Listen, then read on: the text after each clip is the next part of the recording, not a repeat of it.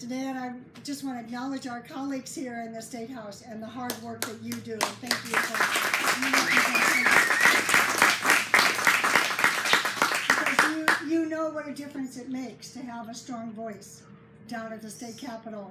And having run in the 5th Senate District now twice, that represented basically from I-70 all the way to New Mexico, just a nice slice right out of the middle of the western slope in southern Colorado.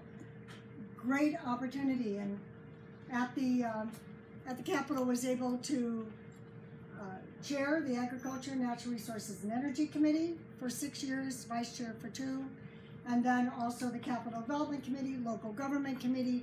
It was a very, I think, a really important time under the Ritter administration when we started to move some important conversations around energy and jobs and opportunity in Colorado.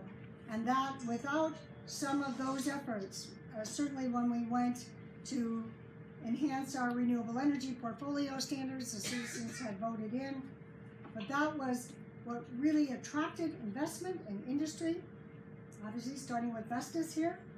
And that was an important conversation because during the downturn, it really made Colorado more resilient. And your jobs